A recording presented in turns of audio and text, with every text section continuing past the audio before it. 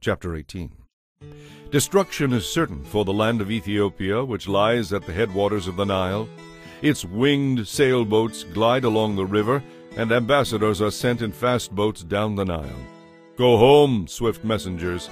Take a message to your land divided by rivers, to your tall, smooth-skinned people who are feared far and wide for their conquest and destruction. When I raise my battle flag on the mountain, let all the world take notice.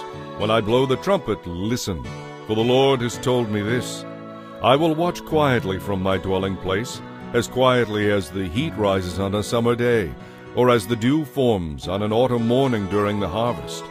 Even before you begin your attack, while your plans are ripening like grapes, the Lord will cut you off as though with pruning shears. He will snip your spreading branches. Your mighty army will be left dead in the fields for the mountain birds and wild animals to eat. The vultures will tear at corpses all summer. The wild animals will gnaw at bones all winter. But the time will come when the Lord Almighty will receive gifts from this land divided by rivers, from this tall, smooth-skinned people who are feared far and wide for their conquests and destruction. They will bring the gifts to the Lord Almighty in Jerusalem, the place where His name dwells.